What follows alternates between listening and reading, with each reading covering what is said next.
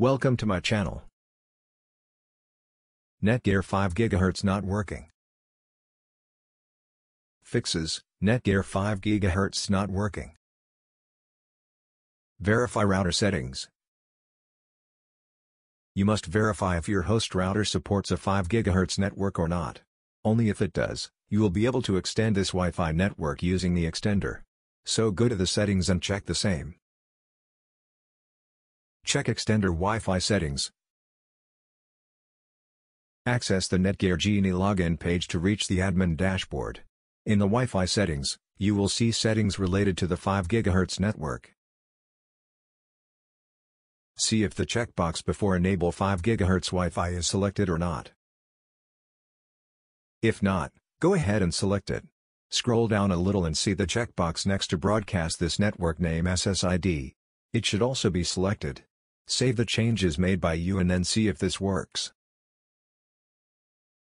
Reset and reconfigure extender. Press the reset hole located on the extender using an oil pin or paper clip for at least 10 seconds and you are done. The extender now runs on the default values and is ready to be set up once again.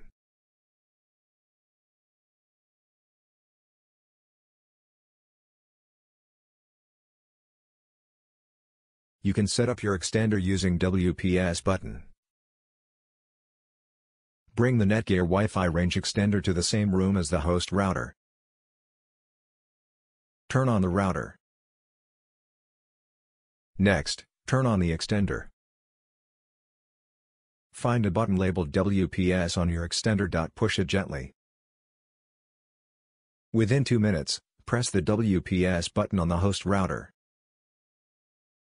Wait for some time and let the 2.4 GHz Wi-Fi band configure. Repeat steps 5 and 6 one more time to configure the 5 GHz Wi-Fi band.